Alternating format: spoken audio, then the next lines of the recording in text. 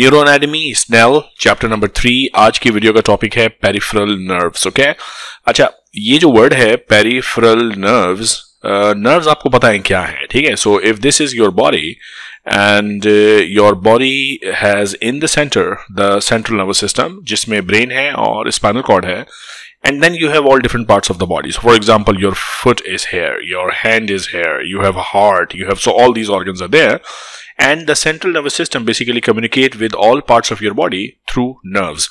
So ये बिल्कुल ऐसे जैसे आपके घरों में there is an electricity meter, or then in somewhere in your street or in your town there is an electricity hub, जहां से आपको इलेक्ट्रिसिटी पहुंचती है मीटर तक, and then it is dispersed to the whole of your house. आपके इस room में भी इलेक्ट्रिसिटी जाती है, आपके इस रूम में भी जाती है।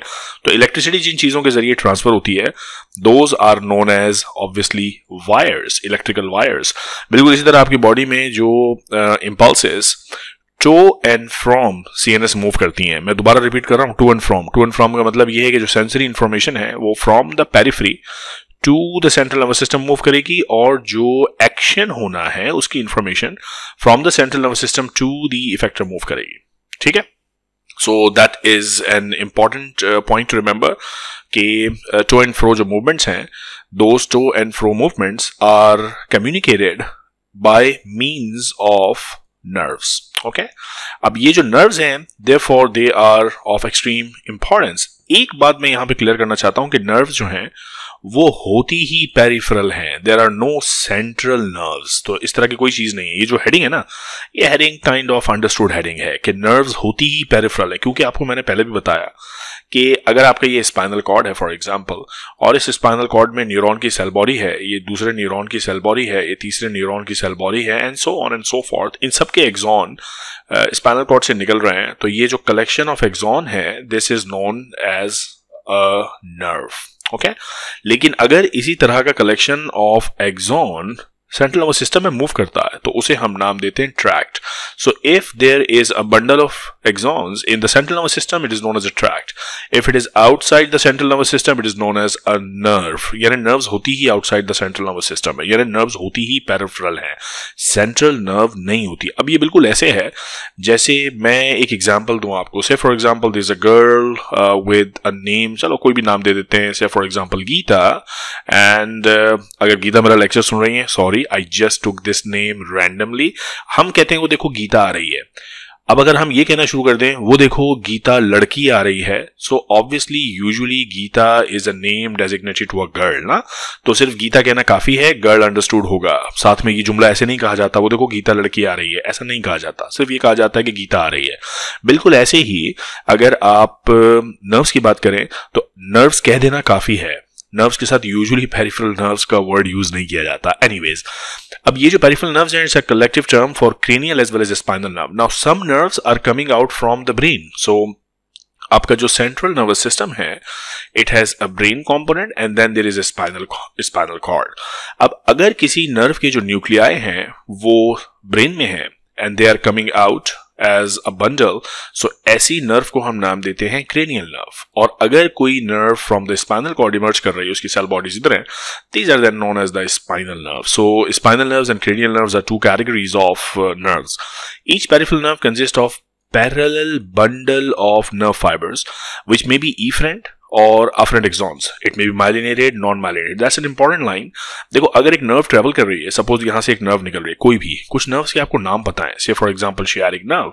So sciatic nerve is an example of it's a typical example of a nerve supplying the lower limb. So this nerve, मैं अगर आपसे पूछूं इसमें पहले तो ये बात, इसमें क्या होगा, इसमें एक्सॉन्स होंगे बॉस, न्यूरॉन के एक्सॉन्स होंगे। वो axon from the CNS to the lower limb जा रहे होंगे या from the lower limb to the CNS जा रहे होंगे। यानी जो from the CNS to the lower limb जा रहे हैं उनको हम नाम देंगे इफेक्टर एक्सॉन्स, और जो from the lower limb to the CNS जा रहे हैं उन्हें हम नाम देंगे सेंसरी न्यूरॉन्स या सेंसरी एक्सॉन्स। तो ये जो sciatic nerve है, इसमें क्या है, इफेक्टर फाइबर्स या सेंसरी फाइबर्स, दोनों। इसी sciatic nerve में there are parallel nerve fibres, there are parallel exons जो from the periphery to the CNS भी जा रहे हैं और from the CNS to the periphery भी आ रहे हैं।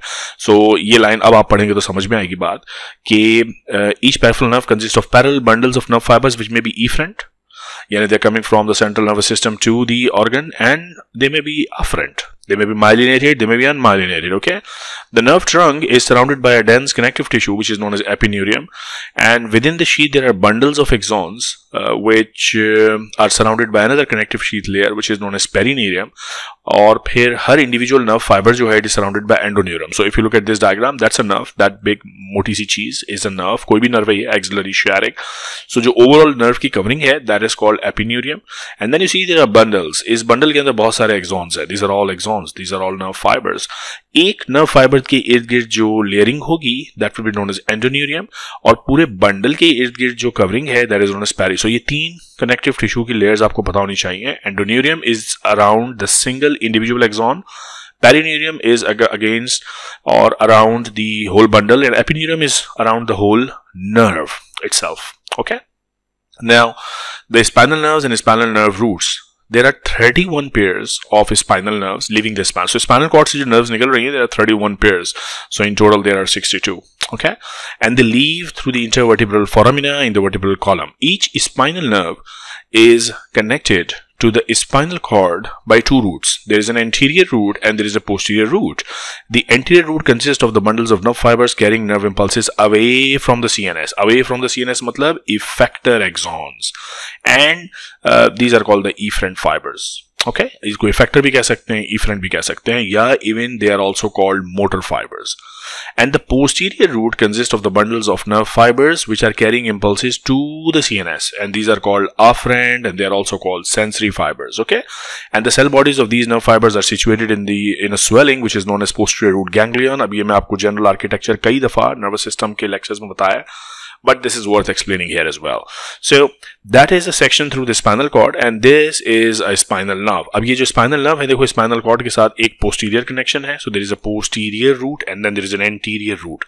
ये जो anterior connection है, ये वो loop है spinal. This is whole spinal nerve, और इस spinal nerve में once the spinal nerve is formed, so for example इसको मैं extend करता हूँ, that is the spinal nerve, और अब मैं color change करता हूँ. So let me take a blue color.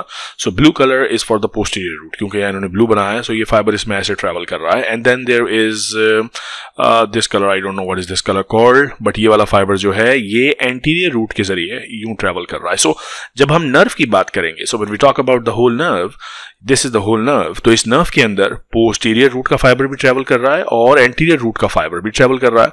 अब इस पोस्टीरियर रूट को, ये जो पोस्टीरियर रूट है, इसको हम कई नाम देते हैं. We call it posterior root, we also call it sensory root, we also call it afferent root या afferent फाइबर, क्योंकि इंफॉर्मेशन आ रही है टुवर्ड्स द CNS. ठीक है, ये सेंसरी इंफॉर्मेशन लेके आ रहा है और CNS से जो ऑर्डर्स निकल रहे हैं, they are going in this direction towards the organ. So this is called the anterior root. Okay, सो ये एंटीरियर रूट भी कहलाता है, ये वेंट्रल रूट भी कहलाता है, ये efferent फाइबर भी कहलाता है, ये मोटर फाइबर भी कहलाता है. ये सारे इसके नाम हैं. जैसे इसके बहुत सारे नाम थे, posterior, sensory, afferent, also dorsal, ये सब एक ही चीजें हैं.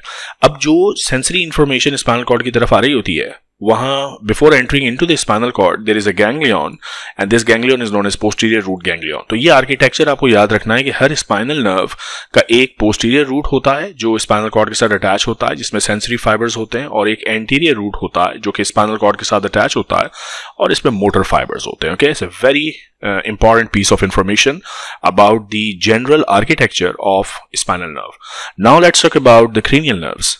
There are 12 pairs. Spinal nerve के कितने pairs थे? 31. Cranial nerves के कितने pairs हैं? 12 pairs. And they leave the brain and pass through the foramina in the skull. Skull में छोटे मोटे जो बहुत सारे और कुछ बड़े बड़े भी foramina हैं, उनमें से ये nerves निकलती हैं. Some of these nerves are composed entirely of the afferent nerve fibers. उसकी एग्जाम्पल्स हैं olfactory, optic, vestibular, cochlear. इनका काम सिर्फ इंफॉर्मेशन को सीएनएस तक लाना है.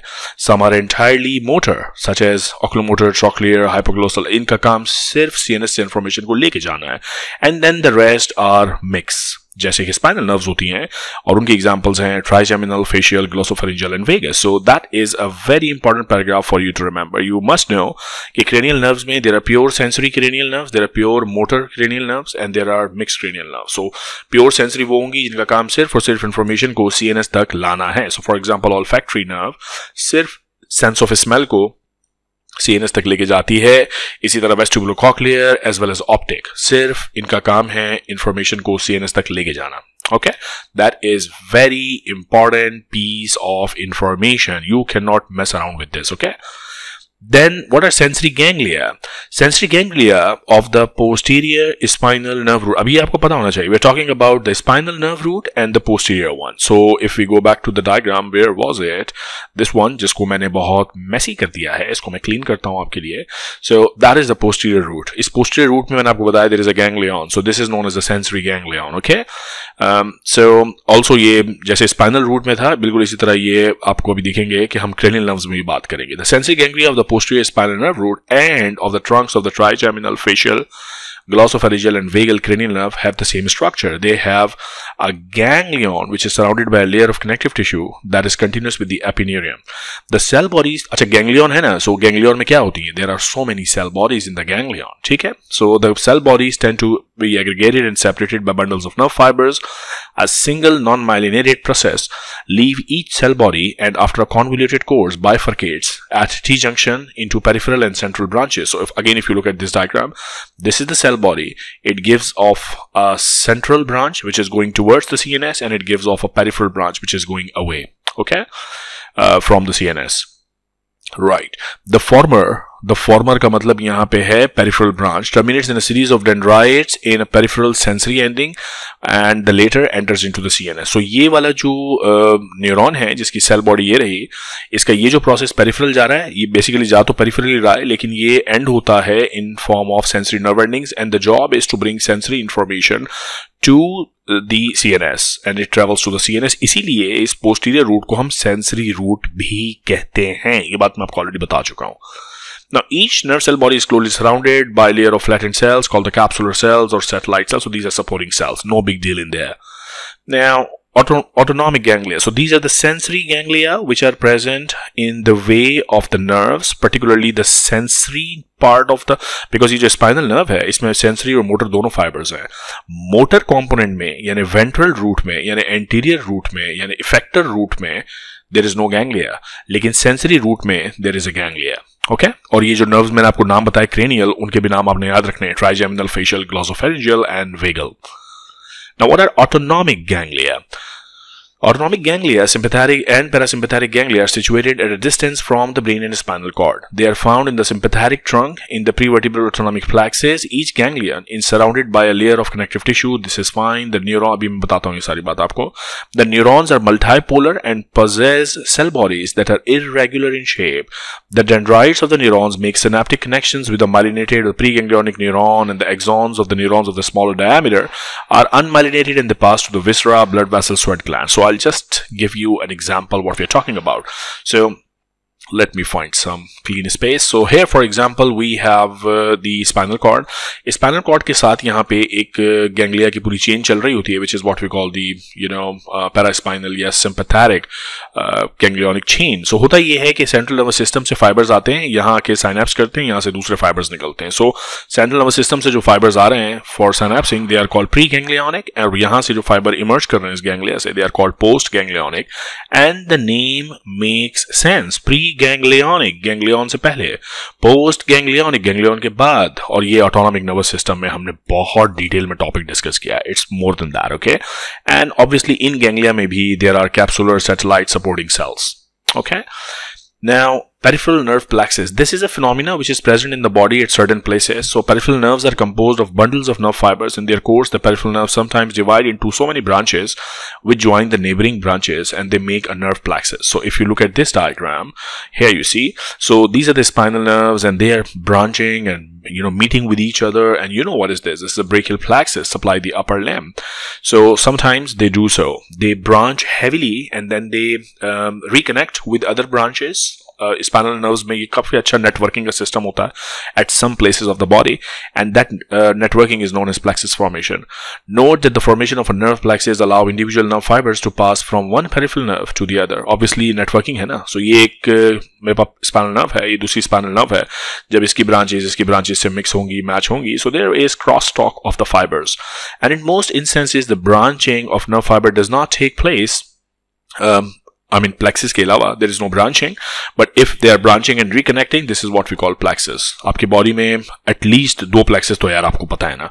There is upper limb का plexus and lower limb का plexus, वो तो आपको पता है. So there is brachial plexus for example for upper limb and lumbosacral plexus for lower limbs. Now this allows the nerve fiber, इस plexus का फायदा क्या है?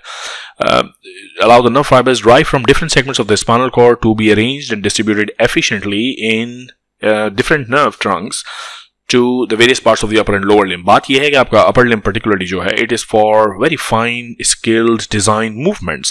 So it really wants a very fine-tuned type of nerve supply, and therefore many nerves contribute to supply to the upper limb. Similarly, the lower limb has a very specific function, walking, maintaining weight of the body and whatnot. So ये सारे function highly skilled functions हैं, highly demanding functions हैं. इसीलिए they have to be supplied beautifully, and therefore many nerves want to contribute to the upper and lower limb, and therefore there is a plexus. Okay, then there are cutaneous nerves. They approach their final destination, because your final destination अगर हम body के अंदर से travel कर रहे हैं is obviously skin, है ना? As they approach their final destination, commonly form fine plexuses that again permit rearrangement of the nerve fibers and supply their skin. So cutaneous plexus.